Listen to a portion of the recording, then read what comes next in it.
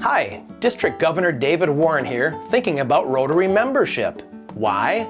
Because on the Rotary calendar, August is always Membership and Club Extension Month.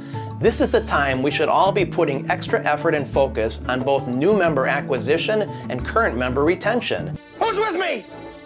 Let's go! Come on!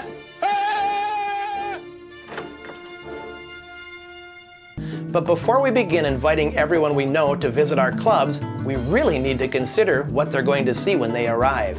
I equate this with walking into my hardware stores. Taking the same path every day, it's easy for me to miss the gradual changes occurring. The paint that's starting to peel, the smudged window glass, or the floor tiles beginning to show some wear.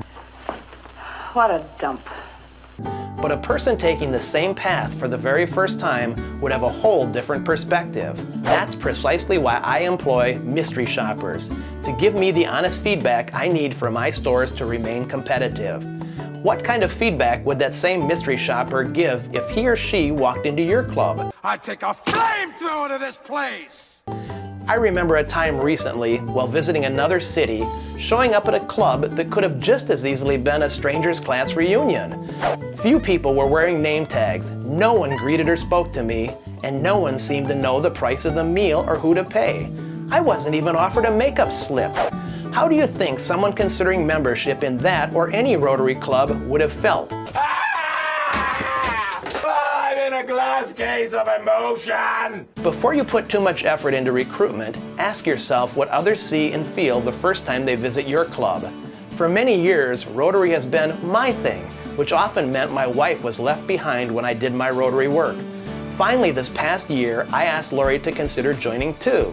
The way I looked at it, she has a whole different circle of friends than me, and most of them are potential Rotarians. Although her job as a teacher prevented her from joining my lunch club, she became a member of the Madison After Hours Club, which meets on Sunday evenings. Frequently, she and I attend together, making it a special kind of Rotary date night. Oh.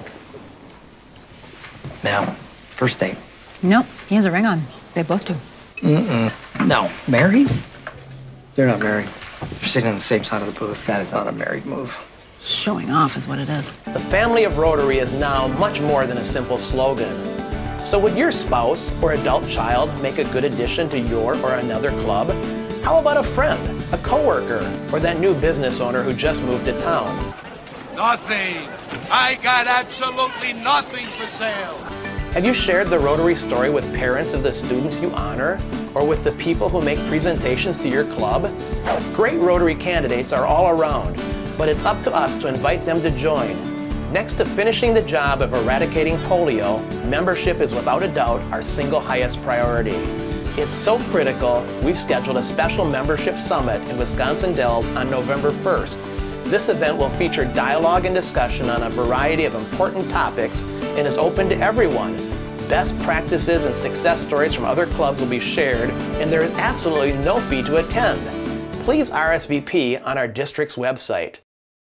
To RI President Gary Wong, the theme Light Up Rotary is a reflection of his desire to encourage Rotarians to bring light where there is darkness. But without continually attracting new members, that light will slowly fade. None of us can allow that to happen.